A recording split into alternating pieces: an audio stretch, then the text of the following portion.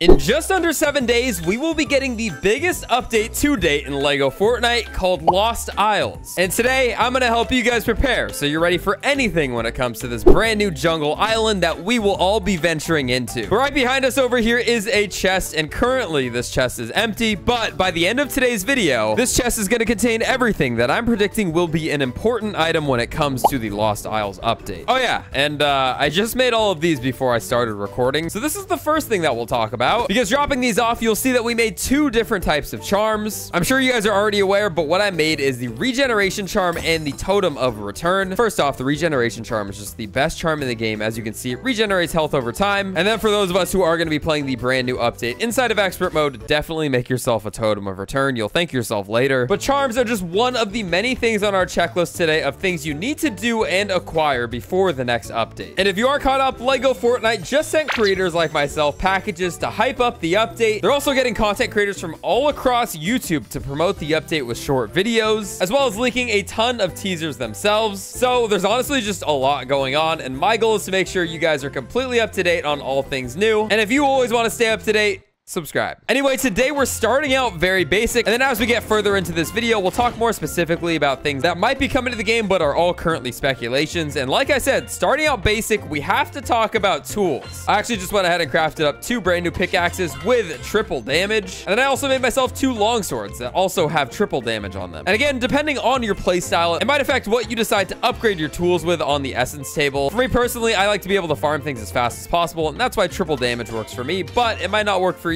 And then a triple damage sword is important because we are going to be getting a lot of new enemies, like I mentioned earlier about the charms. And the triple damage sword is undoubtedly the best weapon in all of LEGO Fortnite. And the test was very simple. All I wanted to do was see the damage outputs of both of these weapons. So as you can see on screen, 18 damage is what you'll get if you swing a triple damage sword at a skeleton. And then if you take out a lightsaber and hit the same skeleton, you'll only do 11 damage. Not only that though, it gets crazier when you add in jump critical attacks, because the jump critical attack with the triple damage sword will do 36 damage. And taking out the lightsaber again and doing a jump critical attack, you'll only get 22 damage. And here's my live reaction to finding that out. Yeah, I was a little disappointed. So definitely make sure you make a triple damage sword if you want to deal the most damage to whatever enemies lie before us in this new update. It's what I'm going to be doing. You don't got to take my advice, but I would suggest it. Now, this is cast from the future because we just got a few teasers on LEGO Fortnite's Twitter account for Lost Isles. The most recent one is this one here, which actually came out 16 minutes ago at the time of recording. It says this fish has no right to look so cuddly, and that is what we're looking at. I don't know how cuddly that fish really looked, but it's a jellyfish nonetheless, and that's very interesting because at the moment we do have some slurp fish in the game that you can fish out. I'm not sure if they're adding more fish in that way or if this is something completely different. I guess we'll just have to wait and see. Either way though, if that is a thing that's in the game, make sure you make a fishing rod before the update. The next teaser we got also came out today, and it says sounds delightful and relaxing 9/17/24, which is the day of the update, and there's not much substance to this one from what I could tell. It literally just looks like the fast travel battle bus. And a teaser that we got yesterday says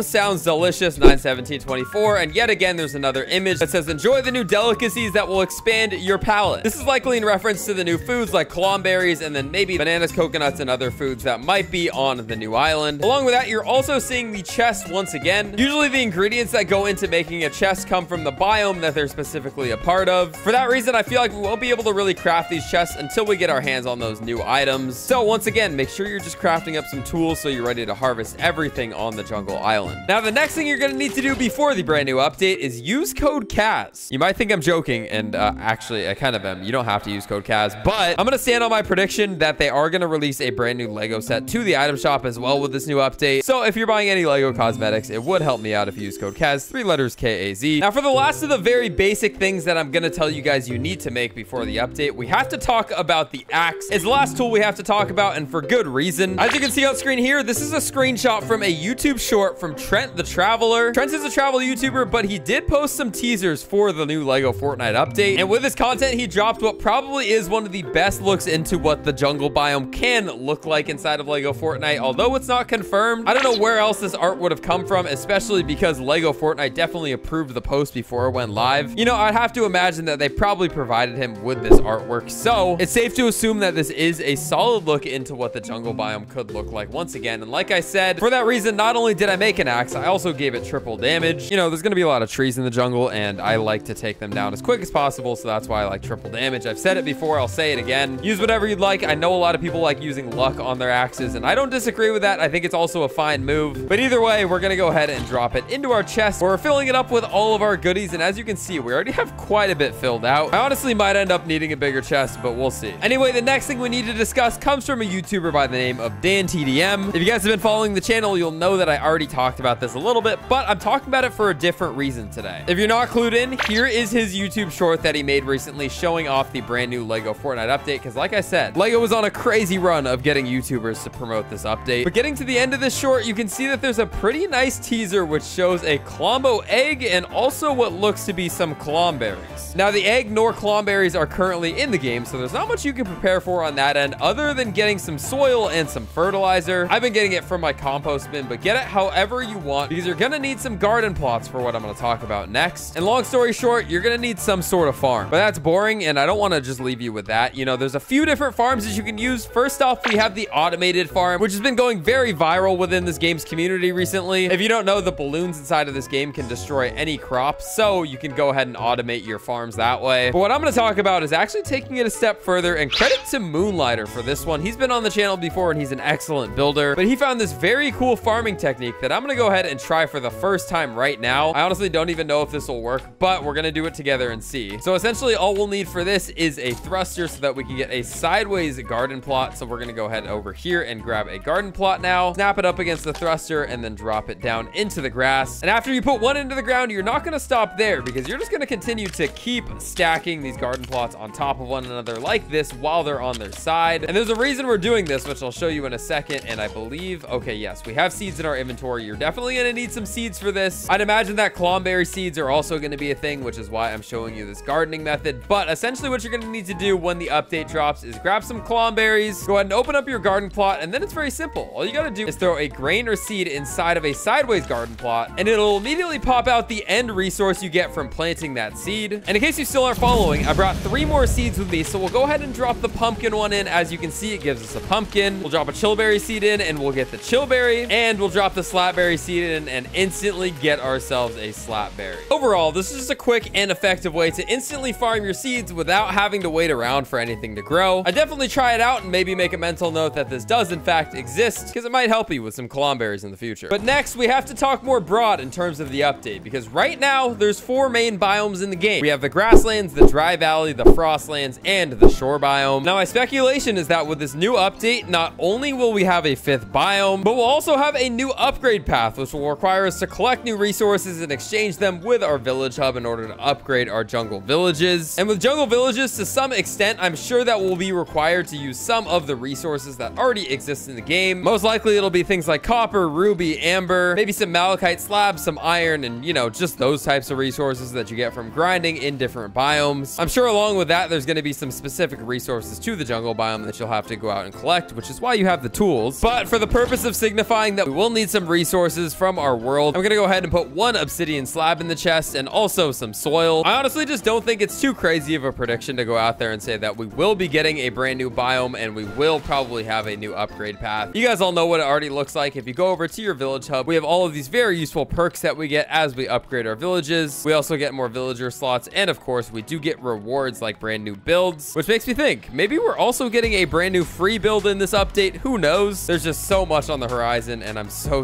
excited. Guys, drop a like if you're excited for Lost Isles. But we're not done because the next thing we're going to talk about is actually going back to the screenshot that we already took a look at. As you can see from the screenshot from Trent the Traveler, once again, there are some rocks floating in the sky. It's very on brand with Fortnite because they do that sort of thing all the time in Battle Royale. But when they do floating islands and other things like that, they usually add some sort of mobility to help you get up to those floating islands. I'd imagine there may be some sort of geysers under them or a zip line or something of the sorts. So to make sure you're prepared, I would craft as many different mobility items as you can. The things I'm talking about off the bat are obviously things like the glider and the grappler. As you can see over here in my storage room, I believe it's this chest here has all of my grapplers. So I have some extras and I'm definitely going to be using a lot more. So make sure you got some blast core, some cord, and of course some copper bars so you can craft as many grapplers as your heart desires. I'm going to be making a lot more over the coming days. And for that reason, I'll go ahead and deposit one fresh grappler into our chest that we're going to go ahead and continue to build up. It doesn't end there with mobility, though. There's so many more mobility items in the game, including things like a launch pad. So if you have these resources at your disposal, definitely make some launch pads as well. It'll help you traverse around the jungle biome. But at the end of the day, all of the mobility that I've talked about so far is pretty cool, but nothing is going to compare to the next mobility item that I have to talk about. And that is going to be coming from the brand new fast travel and the bus stations inside of Lego Fortnite. I'm depositing some rift shards into my chest because if you don't know, you can find bus stations all around your world. They're naturally generated. And if you simply just move in lines around your world, you will find bus stations. They're typically spread around 2,000 to 3,000 meters apart. But yes, I would definitely farm some bus stations so you got some rift shards to your disposal so you can build them around your brand new island when it comes to the game. Now, it wouldn't be a proper preparation video if I didn't talk a little bit about what foods you guys should be making. And obviously in my hand, I have the pizza, which is probably the best food in the game for hunger. But coming into my little kitchen, as you can see, we have all sorts of foods laid out around here. Chillberry shakes are obviously very, very good since you consume them in 2 seconds and they do full hearts. Some other foods worth noting are definitely going to be the butter cakes here, because if you didn't know, butter cake was the code name for Colombo before he actually came into Battle Royale. This came out a few updates ago. It's a new food item, and I feel like there's still something here. Maybe it'll be something to do with the brand new jungle update. I honestly don't know. These foods just feel like such a random addition to the game, and I've been saying that for so long. For that reason, I feel like, you know, you might as well just craft a few of them just in case you need them for something. Whether it's to trade with Colombo, whether it's to befriend him, I have no idea. But butter cakes are, to my knowledge, the newest food item in the game, so I would go ahead and craft a few, because if you know, you know. But ladies and gentlemen, that is going to be it for me today. I don't want to hold you guys too long. Just want to give you guys a little bit of advice on how to prepare for Lost Isles. Again, subscribe for all things Lost Isles. I will be daily uploading and maybe double uploading when the update drops. You don't want to miss any of it. Drop a like if you found this video helpful and comment your favorite thing that you've seen so far out of Lost Isles. What are you most excited for? Let me know down below. But it's been your boy Kaz. Thank you so much for watching all the way until the end. I'll catch y'all later.